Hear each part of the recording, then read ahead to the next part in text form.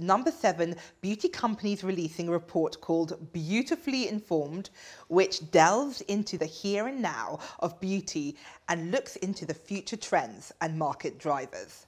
We've brought together a great lineup of women who have come together, virtually of course, to talk more broadly about some of these themes in the beauty industry. What's driving it, how it's responded to COVID-19, what trends we expect to see in the future.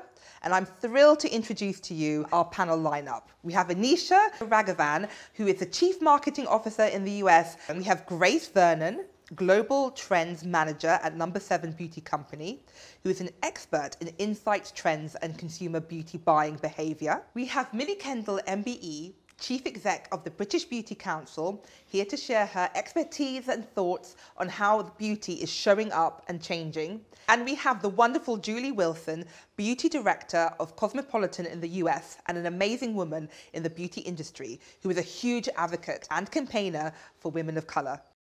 Thank you, Ate. I was so thrilled to be with this powerhouse group of women, each of whom are experts in the beauty industry. And to be perfectly transparent, we filmed this a few days ago, and the conversation was so amazing, we went on for 45 minutes. So today we're going to share an edited version with you, but we will have the full version available after the event if you want to check it out, as these women had truly fascinating perspectives on the beauty industry. So Julee, Grace, and Millie, thank you very much for joining me today. And if it's okay with you, let's jump right in. I'd like to start with a big question and get each one of your perspectives on it. There were a couple of areas of the Beauty Informed report that really intrigued me. And one was around how beauty brands are increasingly challenging the notion of antiquated beauty norms and what constitutes beauty. And the second is how companies are using the power of their brands to tackle issues that are important to their customers. So for example, improving sustainability, or providing support for issues, societal issues that are weighing down their customers. And so COVID is a prime example of this, where beauty brands have stepped up to support women who have been hit hard by the pandemic. So Millie, I wondered if I could start with you. And if you can tell us about your perspective on how the beauty industry has responded to the pandemic in the UK. I mean, I think that pre-COVID, there were some challenges facing the industry. I feel like COVID just has sort of set them to fast forward because they've become so much more relevant and pertinent to us. I think there's tends to be a bit of a difference between what we know as an industry, our challenges that we face, and what the consumer sees. So I think there's a little bit of a difference between perception and reality. And I think that what's happened during COVID is the perception has become the reality. So those two things have kind of fused together. And I think that there have been a number of challenges the past 12 months. You know, we've had time to look at how sustainable we are. We understand that we as businesses in the beauty or personal care sphere have to have purpose. We're fully aware of people's mental health challenges, including our own, you know, issues with being locked up for 12 months. BLM played a huge part in forming our perception and our output and how we relate to people. So I think so much has happened in the past 12 months that was bubbling under the surface, and it's just come to the front. You know, this is time to act. And I think that brands have realized now that this isn't marketing speak. This is reality. This is what the consumer wants. And this is what we need to do to be relevant in the future. Yeah, I agree with that. Julie, what have you seen on these issues as they relate to beauty brands? What are you seeing in the US?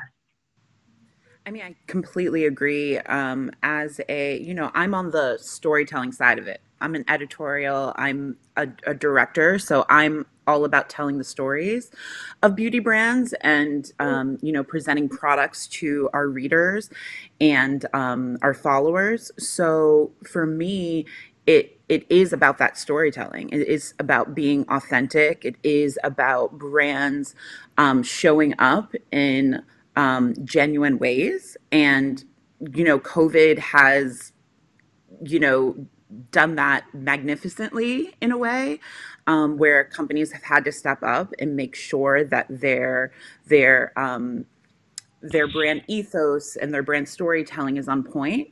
Now we're in a place too where we have to make sure that that's not performative, right? Because so people are also looking to see, like, are you just making these changes, or are you just having these type of storytelling angles because you want to be relevant, because Black Lives Matter, because that sort of thing, and you want to make sure you're not a part of this cancel culture. So it's been really interesting, to Millie's point, that I think that the industry for a while now has been trying to figure out that authenticity and trying to be more relatable to their consumer. And now it's just hyper speed. Now it's like, you don't have time to figure it out. Like, you got to be it. And if you aren't it, people are going to see that.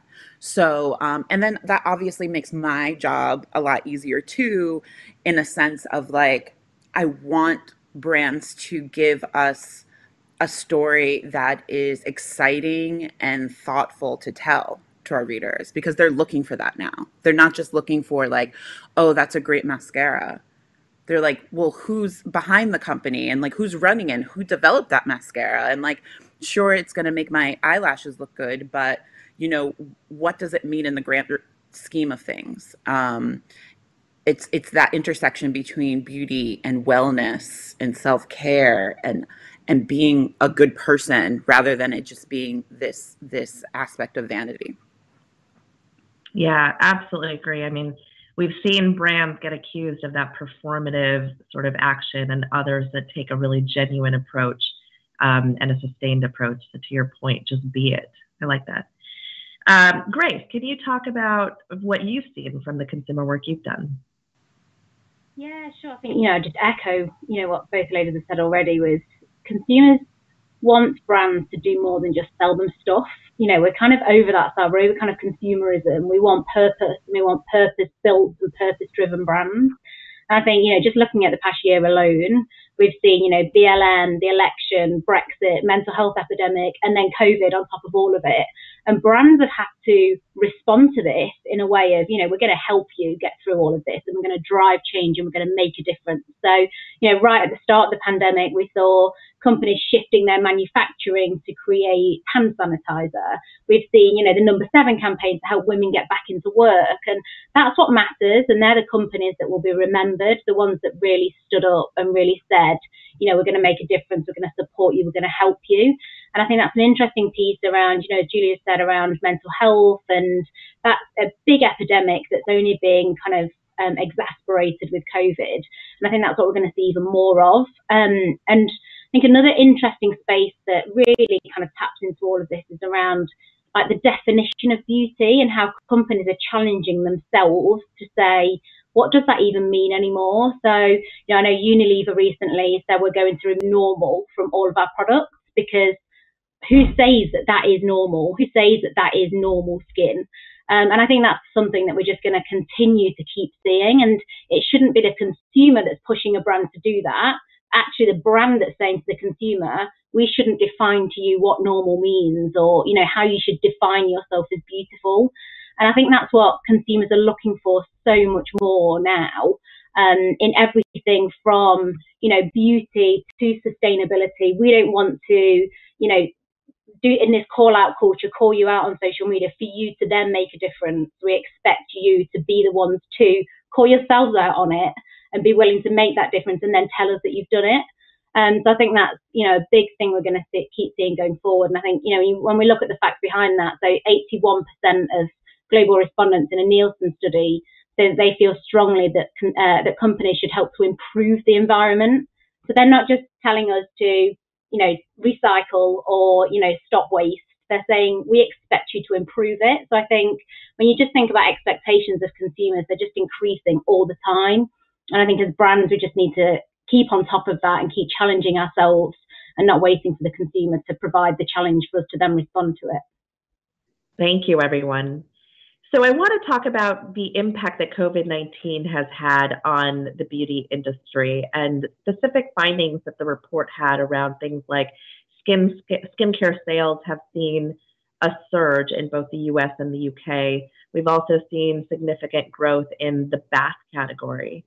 And we've also seen evidence that there has been evergreen ingredients and products such as serums that are having a real resurgence. And so, ladies, I'd love to hear your views on this. And Julie, let's start with you. What changes have you seen with your readers in their beauty habits? And is there anything in particular that sticks out to you? I mean, look, the research is spot on, and it makes sense. If we would have predicted this crazy past year, I think all of us would have predicted that that's where the business would have gone. We're in our homes. I think we have a lot more time and energy to focus on things like our skin that maybe we were neglecting beforehand. A lot of people hadn't seen their baths in a long time. It was like shower, get out of the house, go to dinner, pick up the kid, do all of the things. So like the fact that you can just sit down and soak, makes sense as well. It also circles back to the mental health aspect of things, slowing down, that 2-step skincare regimen turning into maybe a 6-step skin regimen is, not only caring for your skin, something that we're, focused on and you want to make sure it looks good, but also it's self-care, right? And then, going into the bath. We also saw a lot, our readers at Cosmopolitan were very hyper-focused on hair removal. There was no going to get waxed and that sort of thing anymore. So it was like, how do I remove this unwanted hair? Also the hair on top of your head, like how do I, cut it? How do I dye it? Am I going to give myself bangs because I'm losing it and I just want something different? So, we've had really interesting time kind of figuring out how we're feeling and how our consumer is feeling, and telling stories in a way that feels relevant, obviously, but also has some levity, right? It can't just all be Debbie Downer. We want to make sure that we're also bringing joy into our lives. And beauty is an amazing vehicle of that. I'm so glad I'm a beauty director, because during this time, like, I would hate to just be writing about the doom and gloom of the state of the world, whereas I can write about beauty in a way that feels like I'm talking to you during this time of a pandemic, but in a way that is going to help you flourish or feel better about the situation, or just kind of escape. Beauty is a great escape from what's going on in the outside world. So I think it's a combination of obviously skincare and bath products and and hair removal and all of those things that are happening, but also telling those stories in a way that is uplifting, that I think is really important to us, because it's part of our responsibility to make sure that they're okay as well. Grace, can you tell us more about any research or trends you've seen on skincare behavior? And the report also mentioned skintellectuals. Can you tell us about this type of beauty consumer? So skintellectuals is definitely kind of a trend that's been driven by Asia. We know that Asian consumers are very into skincare. They really understand the kind of intrinsic link between wellness, healthy lifestyles, and the impact that has on their skin. And so in Project Butterfly, and something that we found from Chinese consumers is that the number one kind of statement that they resonated with was, knowing the ingredients in my facial skincare products is important to me to help me make product choices. So they are so kind of aware of ingredients and knowing what they do for their skin. And the second one behind that was, I believe that healthy skin makes for beautiful skin.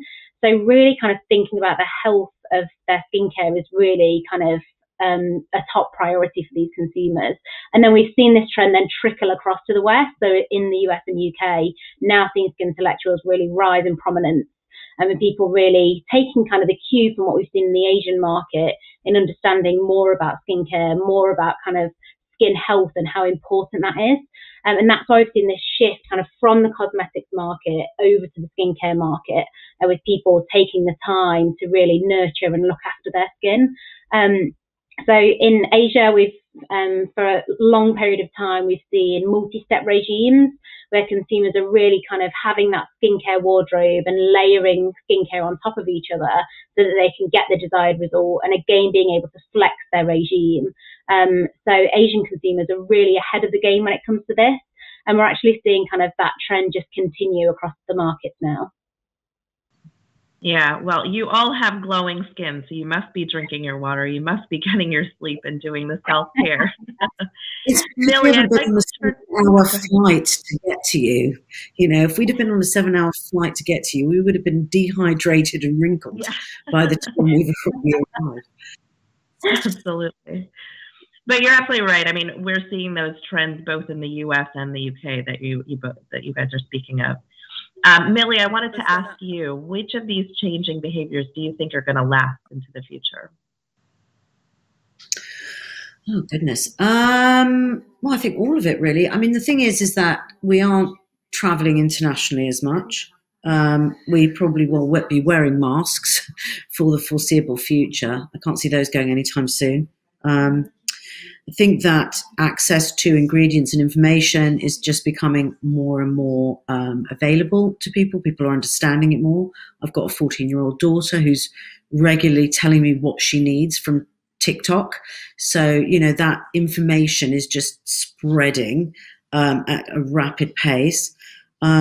I think we've learned to sort of slow down a little bit. Maybe we'll work a little bit from home, a little bit from the office. Maybe there'll be a 4-day week. There's so many things that are going to change moving forward that are sort of a permanent hangover from COVID. And, you know, and not to mention the ingredients. The ingredients are better. Skincare is better. People are getting better results. It's almost as if these products are giving you what a dermatologist would give you.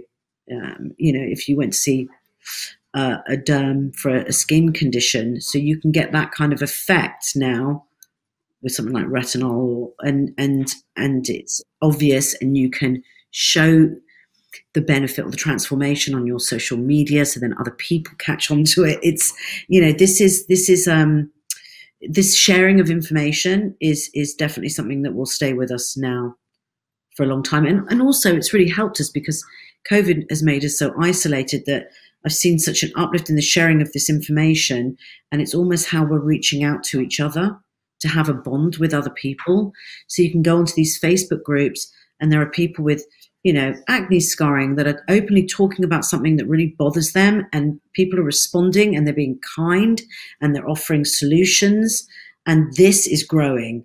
This sort of skin trust is growing. And so I just don't think that's going to go anywhere. It's really given the sort of the blogging influencer model real purpose. Whereas there was a period of time when we were like, does this work? Is this, you know, are people going to believe this? You know, the whole sort of hashtag ad, hashtag sponsored, hashtag gifted, all of a sudden it felt a little bit thin in terms of the model. But I think that this, like you were saying, the skinfluencer model has given this more purpose. And I do think this is going to stick around for a while. Yeah. Okay, I wanted to switch gears to another couple of focus areas that the report had. So one big focus area in the report is the rise of technology and digital and the impact of that on the beauty industry. So, for example, the rise of artificial intelligence over the last few years, the rise of augmented reality, especially during COVID, with people not being able to go into stores and try things on. And along with that, the rise of digital communities and, you know, to the point that you guys have mentioned, skinfluencers. The report also looks at the intersection between health and beauty products and those products that work from the inside out. And also talks about blockchain technology and the impact that that would have on transparency within the industry. So of all these topics, I wanted to kind of get into it a little bit. So Millie, we'll start with you. What trends what trends speak to you in particular, and which are really going to take off from the ones that I just mentioned? Well, I think blockchain will be inevitable, and it will be something that has to happen. And I think that if you don't have transparency of supply chain, you are going to be left on the shelf, because everyone will want to know where their products are coming from, and whether that's being able to scan a QR code in store to being able to find that information online. I mean, there's an organization called Provenance, so I think do it very well. They allow the brands to upload their certifications online to whatever portal they're listed on, and I think that that's going to become it's a fait accompli. I think everyone will have to have that transparency. I think in terms of AI, I actually think personalization is going to be incredibly important. I don't think we've managed to nail it yet in terms of the physical manifestation of the brand. So I think there's been a lot of personalized products, function of beauty, those kind of sort of how personalizing brand. I mean, going back to prescriptives really, but the models always become quite cumbersome and quite expensive and not very practical to put into store and online. And so I think that digital technology will help move personalization on, because it's really the only option we've got left. We've been trying it for years and we haven't quite got it right yet. And then in terms of this sort of ingestible sort of inside outside, I think that is something that will grow. I think it's a little bit slower. There's a certain age demographic, it feels like, or maybe it's even a psychographic that is more inclined to take those kind of the internal version of the skin products they put on the outside of their body. I think that's one that is hanging in the balance at the moment, because I think that it's you hit a certain age and that's when you want the extra collagen and the extra elastin and the extra hyaluronic acid. So I think that that's going to take a little bit of time to go from the sort of over 50s and trickle down into the younger ages. But I think that they're all here to stay. I think they're just going to sort of they're going to run at different speeds. Really, those variety. I think blockchain is probably the most obvious and the thing that's going to really run full speed ahead. Because it's a global emergency, isn't it? This is not a marketing concept. We have a planet in crisis. And so actually, if I had to pick one that I would put money on, it would be that anyway, because that's the one that needs to be backed by us all. Gotcha. Julie, let's talk about, from your standpoint, what are you seeing in terms of the impact that digital and technology will have in the way that we consume beauty going forward? I mean, for me, it's all about social media. I mean, it's like it runs my life as a journalist. I mean, if you're not on TikTok, if you're not on Instagram, if you're not looking at what's going on Twitter, which for me as like a 30 older something, TikTok, I want to like sometimes like take a nap. I'm like, what is like, not that it's not exciting and like, right. Like, not that it's not exciting and interesting because I'm in it and I'm looking, but like for me to actually like do it is like what they're like taking off their face and putting it back on, and like they're splicing and dicing, and 1 minute they've got a product in their hand and another minute they don't. It's like some type of Houdini like magicianry that like I do not have the bandwidth to truly participate in. However, I do think that those platforms are driving the beauty conversation, right? Like I cannot be a beauty director without understanding the conversations that are having there. To everyone's point, the skinfluencers. And sometimes there's bad information, circulating. And it's our job as people who know what a niacinamide is and know what retinol is and like know what AHA and BHA are, to say, okay, we know you saw this on TikTok, but actually you could burn your face off, if you do it this way, you know? So, you know, I think that it goes hand in hand. There's things that we want to celebrate and say, this is really great. And these are conversations that are happening on social media. And then sometimes we're saying, these are conversations that are happening, but beware, because it's not all it's cracked up to be. And we want to make sure that you're okay. Right. So, you know, I think that for me is the biggest thing, is these social media communities. But, you know, the whole blockchain thing too is really important. When I talk to people about, you know, great products, a lot of times they're like, okay, well, where's that ingredient come from? Is this sustainable? Is it organic? Is it that? I'm like, wow, like they want to know where this product came from and the manufacturing and stuff, just as much as they want to know that it'll clear up their acne. Mm-hmm. And I'm like, that's incredible. That's like such a conscious and thoughtful consumer is emerging from this time that we've never seen before. Because I think before it was mostly about results. It was like, will this clear my skin? Okay, give it to me, right? Now it's like, well, is it fair trade? And like, you know, can I recycle the packaging? And what's the company's footprint? And was there any people of color? Because I'm a person of color and I have hyperpigmentation. Was there a person of color developing this product? It's like, whoa, like your mind is blown. So for me, even as a journalist, I need to know that just as much as I need to know how the efficacy of the product. I need to also know the background story about that brand. So a lot is changing from this time. But it's honestly, for me, and I hope for everyone else, really exciting and really pushing us to be even better at our jobs. Yeah, absolutely. I mean, the combination of expectation around efficacy plus the social responsibility is at its climax, and for good reason. So Grace, what about you? What do you believe is going to have the biggest impact, and what interests you the most out of these areas? I think a big one for me, and a word that I would always come back to for the next kind of few years, is purpose. What is the purpose behind it? And is it a purpose-driven product? So, you know, exactly, you know, you've both just said around sustainability, around transparency, around blockchain, you know, how are we supporting that mission? Just look at some of the huge kind of TV programs and documentaries that have gone viral, like Seaspiracy, that everybody is talking about at the minute, because it's telling us kind of the harm we are having on our oceans at the minute and what's causing that and how we can prevent that. And, you know, it only takes something like that in the beauty industry or in the fashion and beauty industry to really highlight some of the issues that we're facing into. And I think, you know, as a business, as a brand, as a person, we should all be thinking about, you know, how can I help that mission? How can I support that?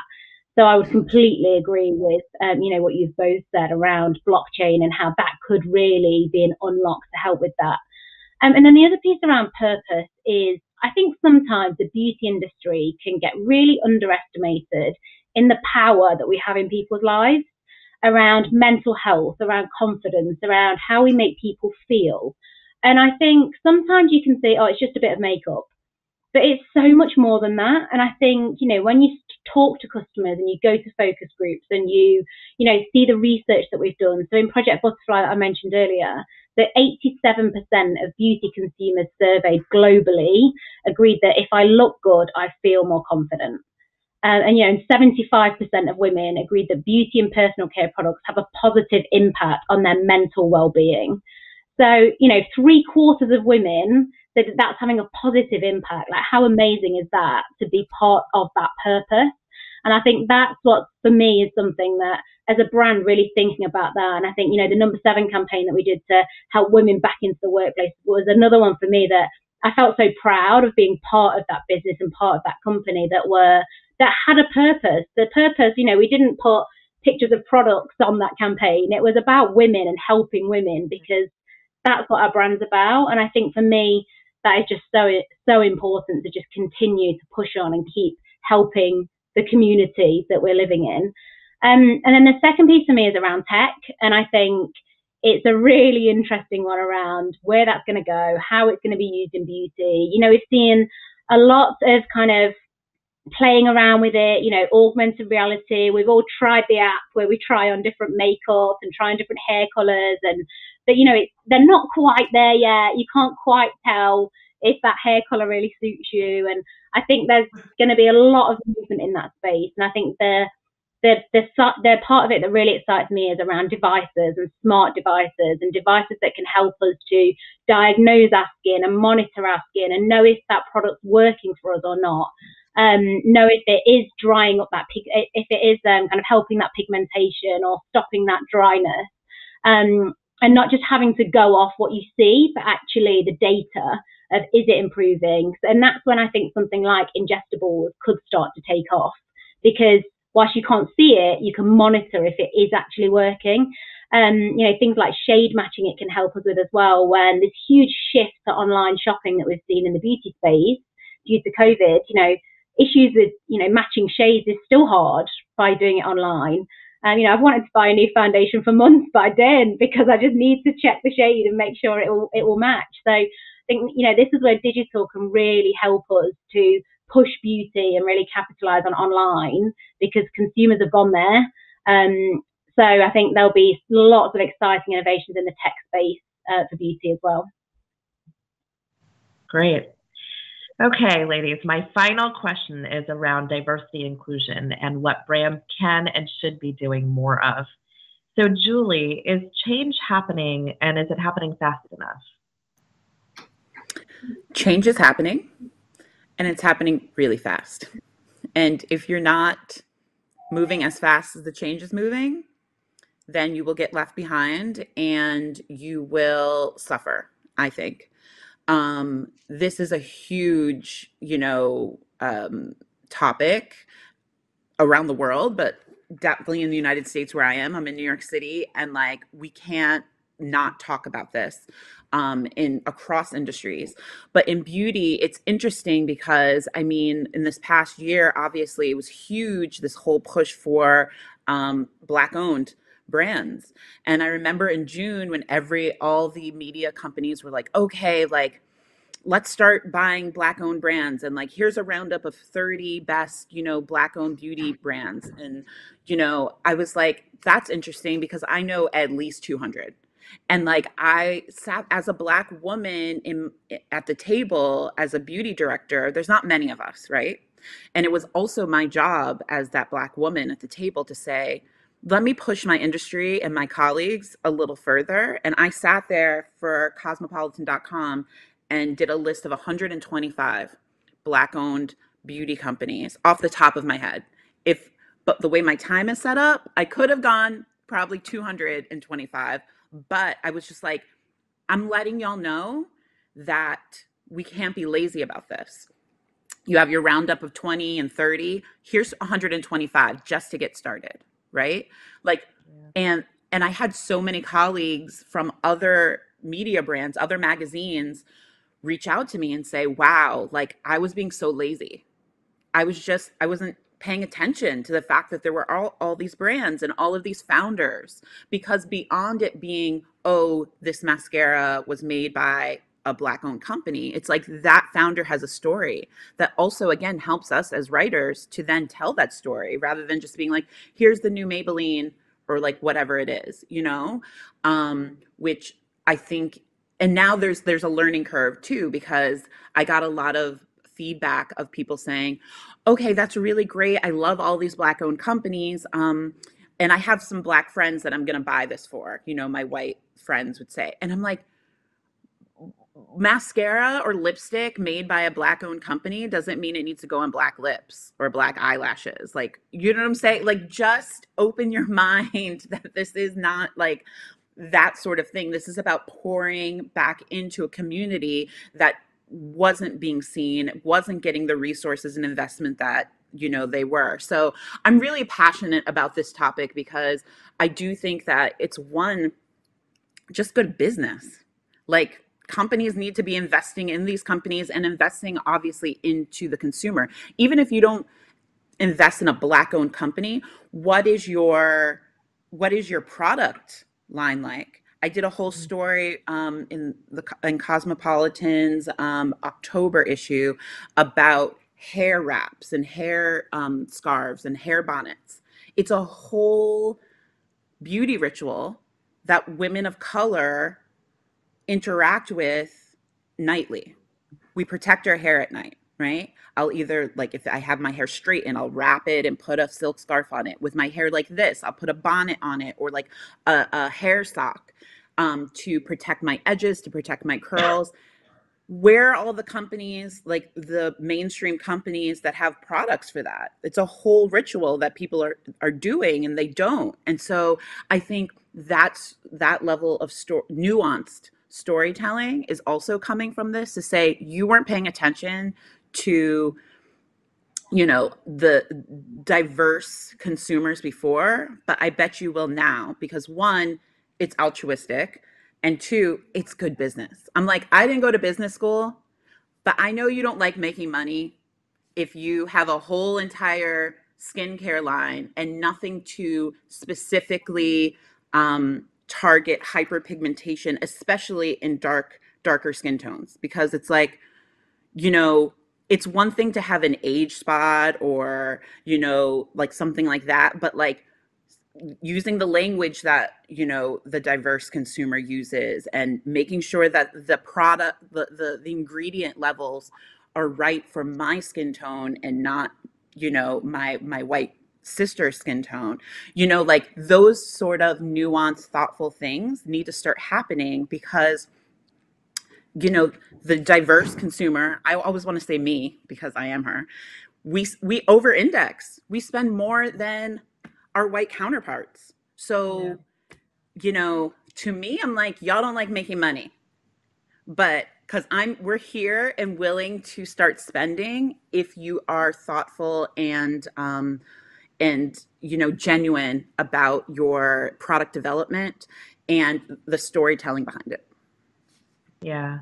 And there's still a long ways to go, but I am happy to see some of the progress of major companies, especially in the retail landscape. So Ulta Beauty, for example, major beauty retailer in the US, putting together a $25 million investment towards advancing their DEI agenda, which includes Black-owned brands and trainings and that sort of thing. So it's good to see the progress being made. Millie, with your role at the British Beauty Council in the UK, what are you seeing in terms of a sense of urgency around this, and is it enough? Well, you know, weirdly, in 1996, I had a brand in the UK with a friend of mine who's a makeup artist, and she's a woman of color. And it was very much our story together. So for me, I'm surprised that this is coming up now, because it was something that we were working on. I don't even know how long ago that was, 25 years ago. So it has taken a long time for this change to actually seriously start to happen. And for an industry that is built on self-care and purpose and confidence, I find it a little frustrating that we don't have a better sense of belonging, or a sort of mandate of inclusion, you know, whether that be the color of your skin or the texture of your hair, or whether you have you know, challenges with your physical ability, or there are so many different things that I think that we need to look at. I'm glad that it's definitely moving quickly now. I do feel like it's been a long time coming, and I think it's quite. I'm personally quite frustrated by that. I also think equality is another thing that, as a woman, I'm very frustrated with. Our industry is 88% female, but the top 10% is still men, and they have the big jobs and the nice corner offices.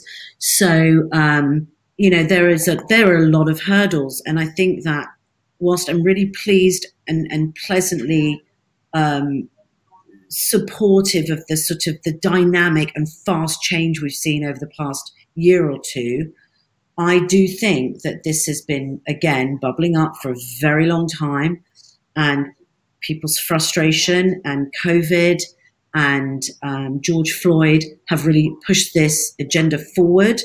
And I hope that this is definite change for the better, because it's I just think it's very frustrating, because I think that, you know, we are an amazing industry for people to enter into from various different levels of education, different walks of life, different socioeconomic situations, and we are so welcoming and open, but yet we don't often project that well enough. And I think we can do better, personally.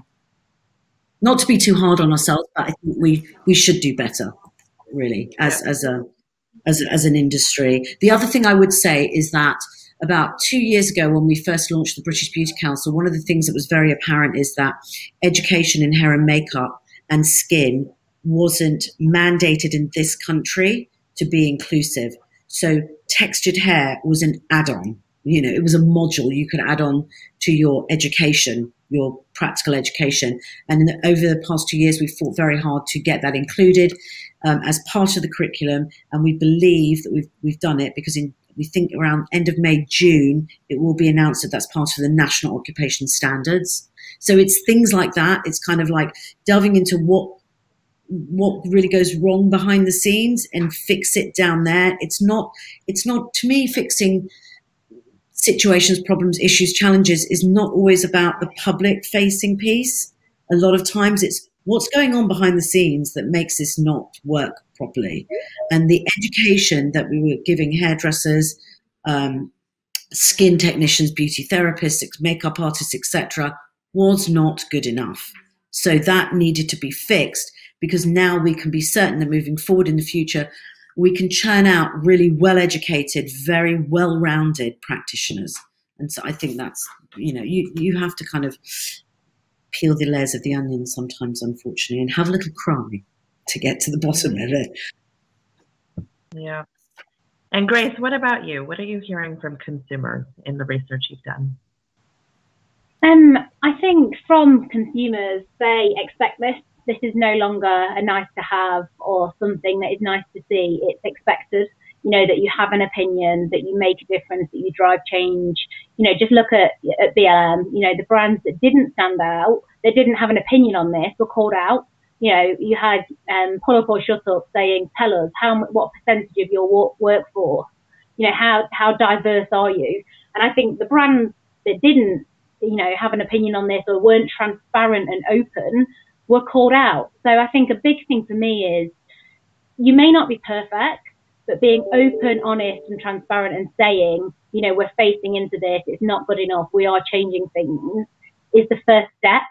And I think, you know, what Millie said for me just hit the nail on the head of marketing and putting things on social media is one thing, but actually what you do behind closed doors for me is even more important, because it's all well and good to kind of say things to get the praise or get the, you know, let people know that so long as you're living and breathing that in your head office, on your social media channels, in your private emails to staff members, in your pay reviews, you know, for gender equality and everything, then there's no point in saying it externally. Like, you need to live and breathe it and believe in that internally for it to really then, you know, trickle through into everything that you do as a brand. And I think, you know, so 88% of consumers believe that companies have the power to influence societal change, and we do. So I think we, you know, play a hugely important role in making that change happen. Yeah, you're absolutely right. It goes back to what we were saying at the very beginning of this session around the authenticity and everything that you're doing. So, okay, my friends, we, I'm sure, have plenty more to talk about, but we're out of time. And so I just want to say once again, Julie, Millie, and Grace, thank you so much for being here with us today.